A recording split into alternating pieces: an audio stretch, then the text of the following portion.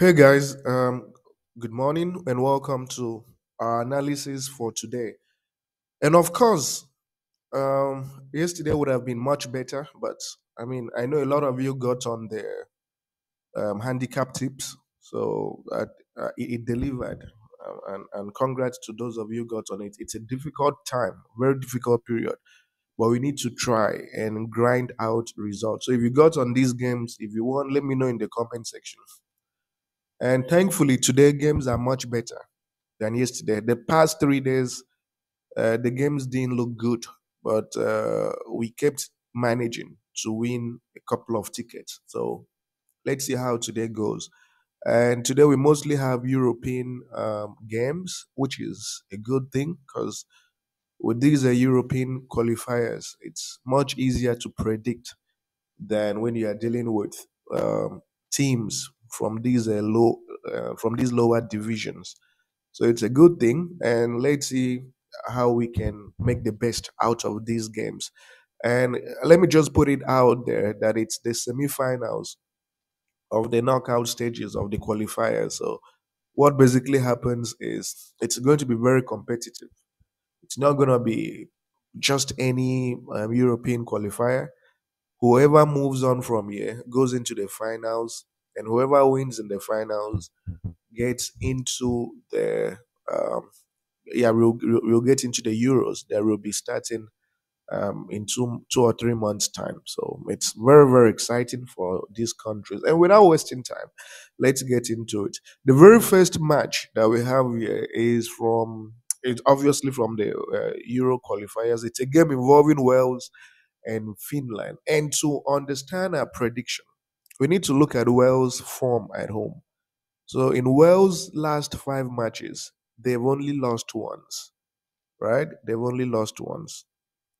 And as you can see here, they lost to Armenia, right? Which was a shocking defeat. And interestingly, that was almost a year ago, right? Almost a year ago. Now you extend further, right? You extend further to March 2023. So between March 2023 and March 2024, they've only lost how many times? They've only lost twice, right? They've only lost twice, right? So no, not only March, between November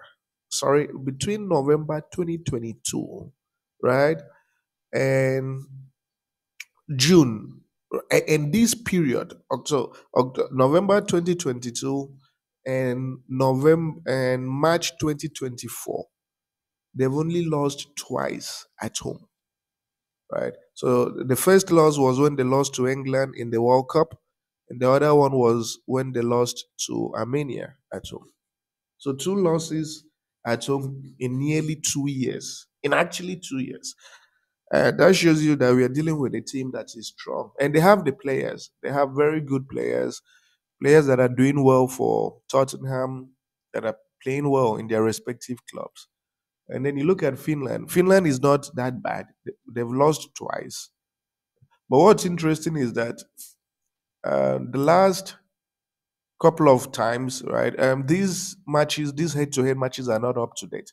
But the most recent, right? The most recent 4 meetings between Wales and Finland has seen Wales win or draw. So in their last 4 meetings, recent meetings, this is not very up to date. What you have is not very up to date. Wales hasn't lost in their last 4 meetings between them and Finland. So given the stakes, how high the stakes are for this very fixture, you can expect Wales having the home advantage to pull a positive result in 90 minutes. So what are we predicting? What we are predicting is we are giving Wales a double chance, right? We are giving Wales a double chance. So Wales to win or draw in 90 minutes. Wales to win or draw in 90 minutes at odds of 1.20. Another game we have here is a game involving Bosnia Herzegovina and Ukraine. So you look at Bosnia at home. So 5 matches at home, they've only managed 2 wins, right? They've only managed 2 wins and 3 draws. two wins and three draws. And you look at the quality of teams that they beat. Liechtenstein, I hope that's how it's pronounced. Liechtenstein, I think. And then the Iceland. So these are teams that are not in good form. You expand further. Okay, well, a year ago, that was 2023, they were in much better form, but the last couple of 8 to 9 months has seen them perform very poorly. Then you take a look at Ukraine away from home, and it's really interesting that Ukraine's last 5 games away from home has seen them lose just once, right? And you look at the quality of teams they've played. They've played North Macedonia, not Macedonia, a very strong team. They've played Germany away from home. They've played which other team? They've played England away from home, and they've put up a very strong show. You keep expanding, and it's interesting that in 10 games away from home, they've only lost three. They've only lost 3 times. And again, it's more about the quality of teams that they lost to. Scotland is not a joke. The team they lost to. England is not a joke. Italy. So they've basically lost to teams that I would say are in the top 20 globally. So against this Bosnia Herzegovina team that has lost to Slovakia at home, lost to Portugal 5 goals to 0, lost to Luxembourg, Ukraine should not have a problem winning or drawing this game in 90 minutes. And head to head shows their last meeting. There was a more recent meeting than this. It ended in Ukraine winning 2 goals to 0 as well. So the prediction is simple. We are going to double chance Ukraine. They're going through a lot currently in their country. That has really incentivized the players to play out their hearts and deliver for their nations. And I think this motivation should be even more stronger as they play Bosnia. And they are not a bad team. I mean, I've watched Ukraine play a couple of times this last year, and they are not bad. They're not a pushover team. So we are double chancing Ukraine at odds of 1.27. So Ukraine win or draw at odds of 1.27.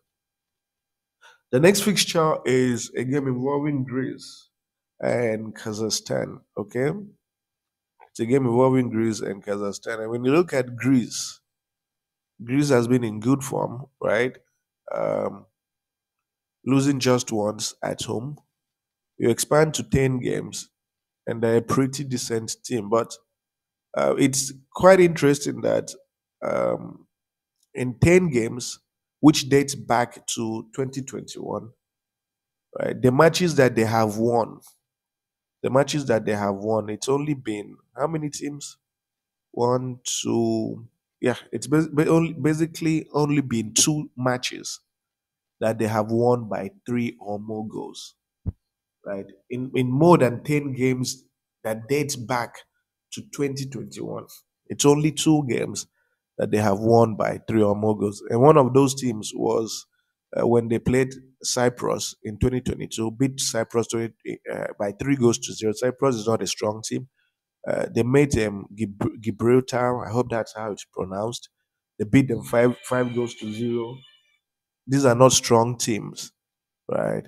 So the point I'm trying to make is that against this Kazakhstan team that doesn't lose, I mean, look at their losses in their last 5 matches. They haven't lost by more than 2 goals, 2 unreplied goals in their last 5 games. Right. So, okay, they lost to Denmark, but it was just 2 goals. But they haven't lost by more than 2 unreplied goals. They haven't lost by more than 2 unreplied goals. They're a strong team. You look at even their head to head, and they haven't lost by more than 2 unreplied goals. So, given that this is going to be an important game for both teams, and Kazakhstan is not a bad team. I mean, look at their away from; they're not that bad, especially their last 5 matches. The last 5 matches at home, only 2 losses at home, and they lost to teams that you would say are in good form. Denmark, but even with these losses, they were still able to score. So what we are going to do is we are giving Kazakhstan a 3 goals handicap. Data doesn't fail. Right?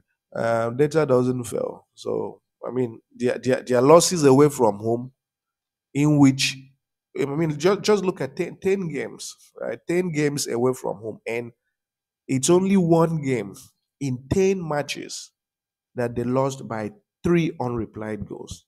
Only one game in 10 matches. And that dates back to 2022. So in 2 years, right? In 2 years, while playing away from home, they've only lost by three unreplied goals away from home. So we are going to give Kazakhstan a three goals handicap. We are saying even if they lose to Greece, they're not going to lose by three unreplied goals. And the odd for this is 1.24. The final match is a game involving Israel and Iceland. When you look at Israel, Israel has only lost how many times? In 5 matches, they've only lost once. And they didn't lose by more than two goals. The second time they lost to Cyprus in 2022, they didn't lose by more than two goals. So in 10 games that date back to 2022, they've only lost twice in 10 matches. And the games they even lost, they didn't lose by more than two unreplied goals. You check Iceland away from home, and Iceland has lost a couple of times, three times at home. So what we are predicting is very simple. Israel is in good form. We are giving Israel a two goals handicap. We are saying even if Israel decides to lose to Iceland, they're not going to lose by two unreplied goals. And head to head shows that Israel has never lost to Iceland by two unreplied goals. They've beaten or drawn, and it's a game that is likely to end in a draw. So the odd for a two goals handicap for Israel is priced at 1.09. And then you have the booking code for your benefit here. And I just want to wish you guys nothing but the very best. You can edit, you can do whatever you want to do with it. Make sure you like the video, subscribe, and see you with our next video.